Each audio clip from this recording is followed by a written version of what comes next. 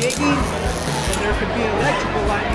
Tonight is the Harelson Elementary Science Night, and it was an opportunity for the career and technical education programs as well as other community organizations to come in and showcase what types of science activities are being embedded right into our classrooms on a daily basis. We have early childhood education, biosciences, engineering, tech theater, sports medicine, and a variety of other programs.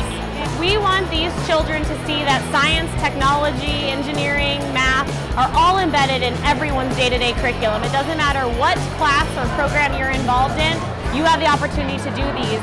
And then as an elementary school student, to be able to look up to these high school students to say, that's what I want to do when I get older, and I want to go to that high school and I want to participate in those programs, so we can start to lead them into these various different career paths and excite them into what their future holds.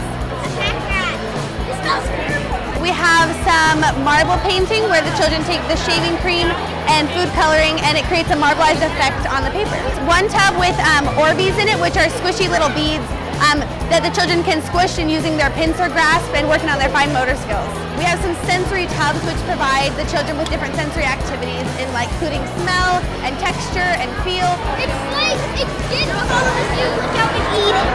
And next year, hopefully, it'll just continue to be bigger and bigger events so that parents also are out there seeing what career and technical education and JTED is offering our students that are in our schools.